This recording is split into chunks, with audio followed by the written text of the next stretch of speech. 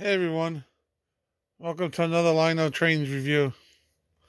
Today we're talking about the popular post-war Lionel milk car. This is the rare version of the Bosco.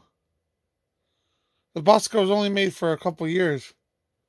Lionel discontinued it to save money in paying the royalties to Bosco. What's different with the Bosco, as you can see, it's yellow and brown. The regular ones are white and brown. And of course, it has the Bosco logo and name on it, as you can see here.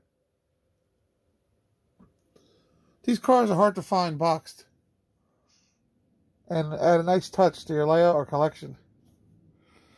As you can see, I have the wire going underneath that track, coming over here, and then coming over the side to the original button, which is connected to the uncoupling track.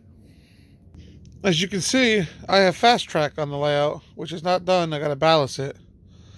But Lionel sells these adapters, which you can connect fast track to one side, and then the other side, your standard tubular track or vintage remote control track section. Lionel does make a fast track remote control track section, as you can see here. But I found out with the original, with the Bosco milk car platform, you want the original post-war version. As you can see, it's notched up here for 027 track and the O gauge. So you can use an original vintage uncoupling track, or operating track section, so I say, with fast track. And you know, you put ballast, some grass here, it'll look out nice. This is also the original Bosco milk platform. You can tell from the brown and yellow. Our originals are usually green and white. As you can see, this car is pretty clean. I got it in used condition because I wanted to have it on the layout. I also have a mint one in storage. The Bosco milk cans are yellow. They get added on the roof line. As you can see, you add them up here and then you close the hatch. The operating milkman is on the same side as the hatch. Let me come around here so you can get a better idea of what I mean. Excuse me. Okay. Now, to operate the milk car, it has to be on the uncoupling track, centered, and also, like I said, the hatch side is the milkman side. Now, as you can see, pressing the uncoupling track controller, the milkman will work and dispense the milk cans.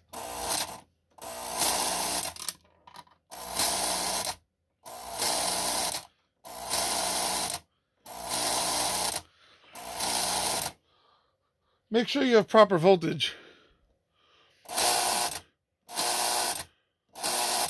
Now, as you can see, the milk cans were released from the car.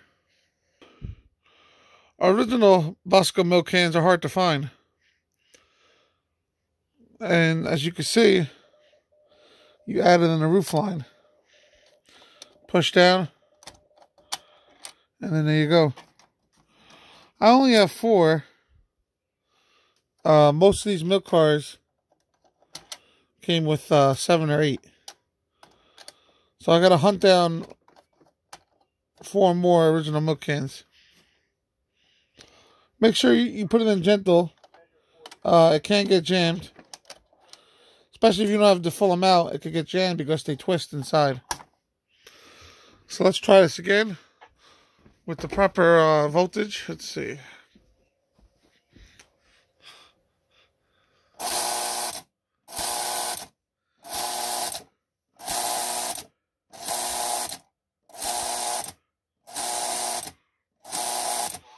As you can see, it works perfectly.